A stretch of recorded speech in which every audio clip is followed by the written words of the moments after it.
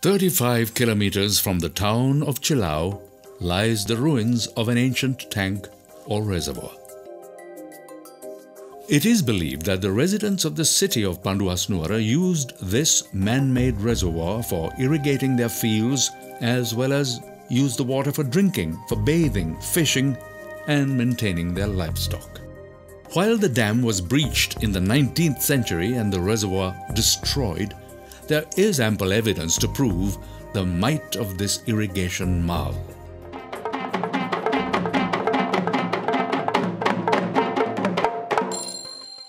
It is believed that the reservoir was built by King Panduwasnuwara around 450 BCE. The Panda Wewa was once one of the largest reservoirs in the world, and the British colonial irrigation engineer Henry Parker declared this fact in his writings. The reservoir was created by damming the Kolamunu Oya, which then flooded the area, creating this immense reservoir. This reservoir has now been forgotten, but was created before the great reservoirs of Anuradhapura and Polonnaruwa came into being. According to Henry Parker, this is the first great reservoir ever constructed in the world.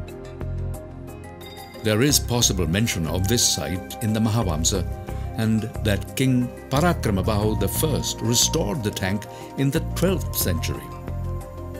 King Nisankamalla has recorded this restoration through an inscription on the sluice.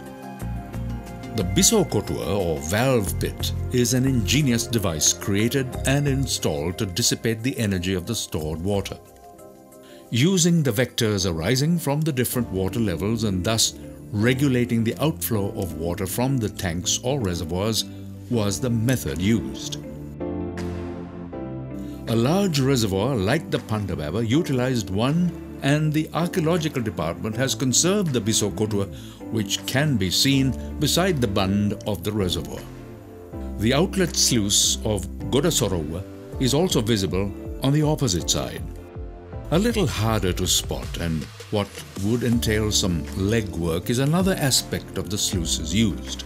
The Madasorowa or the mud sluice has been installed on the opposite end of the bund. As the name suggests, it was a device installed into the tank bund to remove the mud and silt which accumulates within the reservoir. Some of the ancient stone blocks which were installed to prevent erosion by the water current on the tank bund can also be observed. These were referred to as Ralapanava. Today, nothing remains of the actual reservoir to visualize the wonder of what would have been. When the reservoir was breached in the 19th century, the colonial rulers of the time never attempted to repair and restore this irrigation and hydraulic wonder. Today, settlements and roads built all around the area would make restoration an exceedingly difficult task. In the countryside, where once was an immense reservoir, the residents are now served by a collection of smaller village tanks.